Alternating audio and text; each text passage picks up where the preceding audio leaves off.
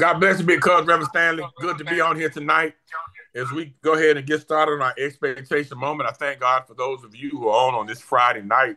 I know some of us have some things to do, but I'm grateful that you took a few moments to come together that we may study the Word of God together. I want to just share a quick testimony. I was riding an Uber today, and I was just sharing a little testimony. The lady was and her husband was were engaged in ministry.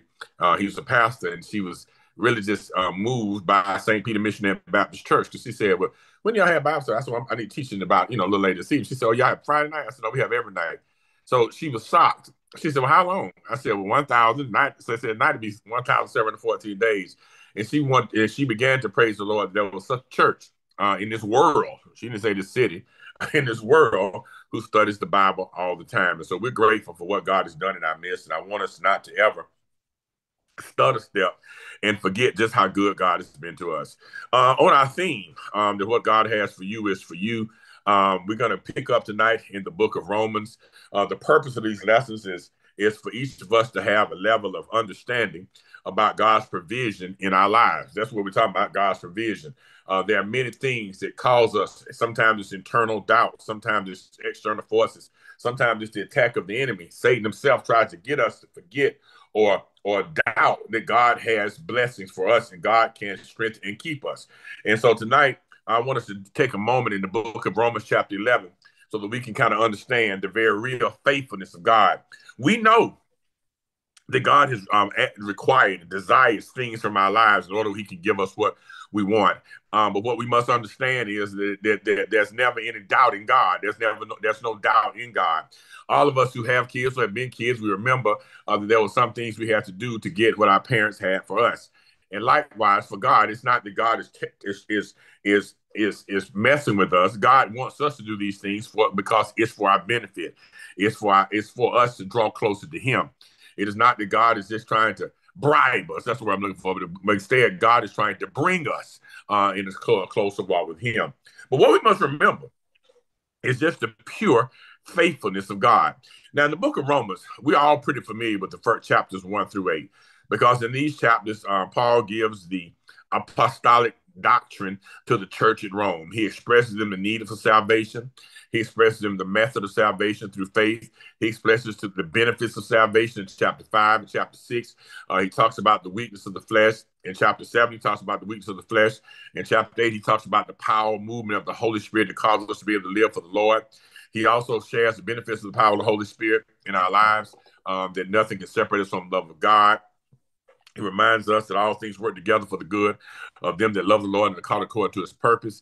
He reminds us of these things about just sanctification, justification, and glorification. He reminds us of some wonderful things in chapter 8. But then, and this is sometimes, and I honestly can admit that I have only taught this a few times, begin between chapters 8, 9, 10, and 11, it's like an interlude. Paul pauses in this teaching session to share a few important thoughts and remembrances of God. In other words, as he talks about chapter 8 and goes to the high mountains of what God is able to do in chapters 9, 10, 11, if possible, he even goes higher to remind us of truly how faithful God is. See, if somebody makes a promise to you and you doubt and you realize, well, they don't never do what they say, you don't really have confidence in that. And Paul seeks to show that God is a faithful God, and as a result, we can have confidence in Him. That's what He wants us to understand. That's what He wants us to know. And so in chapter 10, um, Paul takes a spot and begins to talk about how what God's interaction with Israel was. God lets the people know in Rome and lets us know today that God's people, His chosen people, were the people of Israel. That God desires them. He called them. Those are His people. In chapter 11, He lets us know that because of Israel, Christians today have an opportunity to have a right relationship with God through Jesus Christ. In other words, were it not for, and it was all God's divine plan, were it not for Israel, so the Jewish nation's reticence, or I should say hesitance, to receive Jesus as Savior, we would have not been able to be grafted into the body, into the family of God. But in chapter 11, he talks about God's mercy on Israel. And then beginning in chapter 11, verse 25, he talks about God's mercy on all. And that's why I want to start tonight. Chapter 11, verse 25. Here's what it says. Paul says, "For I would not, brethren, that you should be ignorant at this mystery, lest you should be wise in your own conceits rather, that blindness in part is happened to Israel until the fullness of Gentiles be come in." He says, look here, Christians, I want you to know that this is the mystery, but this is God's plan. That the blindness, the reason why Israel has not received Jesus as Savior, is that God would use their, again, blindness so that all of us can come into the body of Christ. In verse 29, he says, so all Israel shall be saved. He said, that's done. That's going to happen. Yeah, somebody said, well, Israel been on disobedient to God. So what? God chose him. And guess what? God's going to save them. In verse 26, he goes on and says, as it is written, there shall come out of Zion the deliverer and shall turn away ungodliness from Jacob.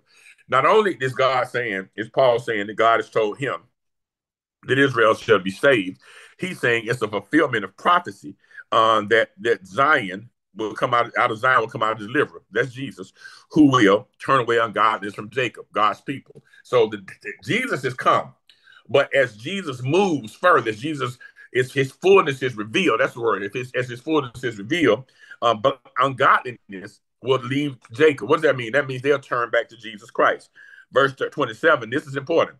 God says, "For this is my covenant unto them." God says, "I made a promise. I made a covenant. I made a pact." And he said, "My pact is I will take away their sins and bring them back to me." And so no matter what Israel does, guess what? God is going to do what he says. I want y'all to hear that again. No matter what Israel does, God is going to do what he says. Now, let me bring that up to 2024. Because we're God's children, his promises to us is not contingent upon us. Now, I don't want everybody to get carried away and say, I can do what I want to do because God is faithful. No, we should rejoice and be moved to more obedience because God is what? God is faithful. Now, in verse 27, he said, "This is my covenant to them when I will take away their sins." In verse 28, he says, "It's concerning the gospel, the good news of Jesus Christ." He said, "They are enemies for your sakes." Who? The people of Israel, for us, are sometimes portrayed as enemies for our sakes. But the reality is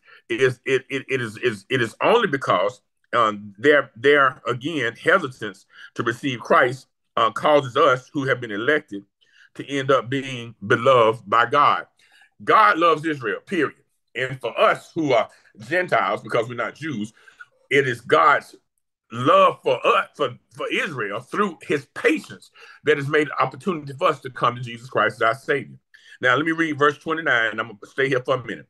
Here's what Paul says: "For the gifts and calling of God are without repentance." Whatever God decides and whatever God chooses to do, he will not change his mind. God will not say, "Oh, I made a mistake by blessing Reverend Stan too much." No, he's going to do it because that's his covenant. See, God can't go back on his word. God can't say, "I'm going to do this to change my mind," so I changed my mind. That's not who God is, because God is the same yesterday, today, and forever. And as a direct result, as Christians, we must understand this reality.